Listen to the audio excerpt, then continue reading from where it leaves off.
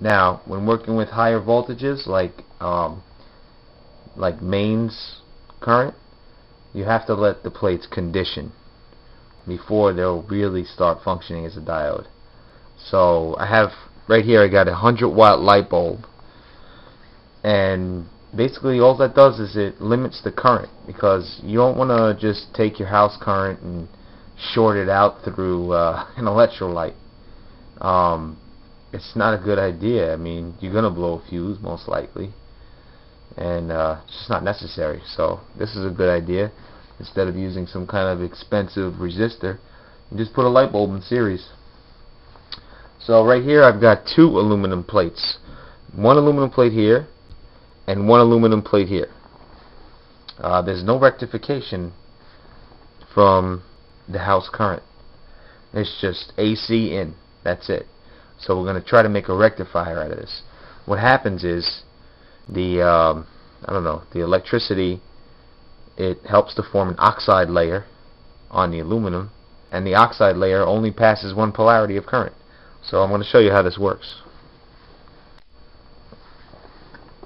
Turn the switch on, and you should slowly start to see the light bulb dimming.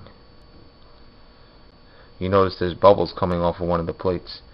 That should not happen once the oxide layer forms. You see the light slowly getting dimmer?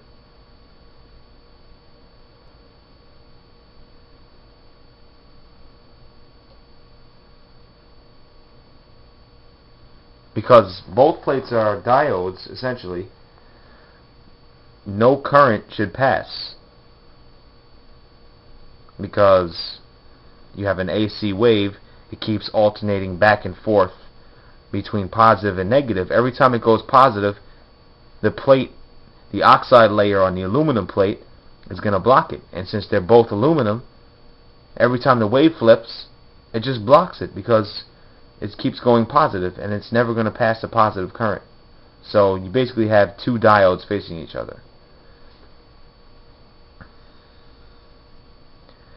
See, the light's getting dimmer because it's not passing current, or it's only passing a very small amount of current.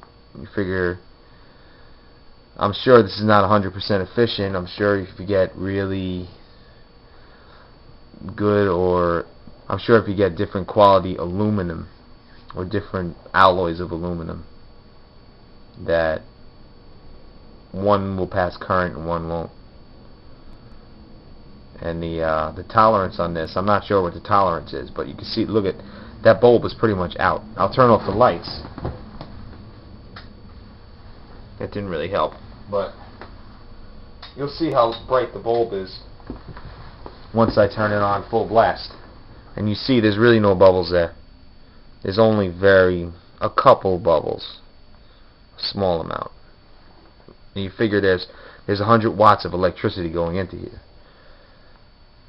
So it's blocking at least an amp of current at 100 and some odd volts. I think the voltage in my house is about 113 volts. That's pretty impressive for a simple sheet of aluminum to be able to block something like 100 watts of power.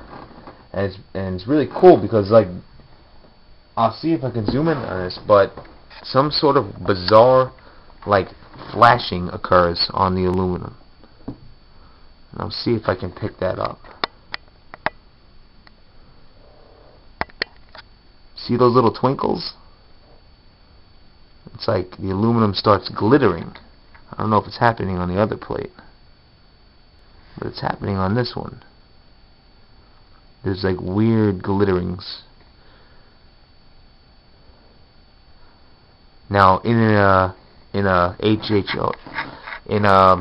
water fuel cell, this might be a problem, because I don't know if these little sparks can actually ignite the gas, so that might not be good.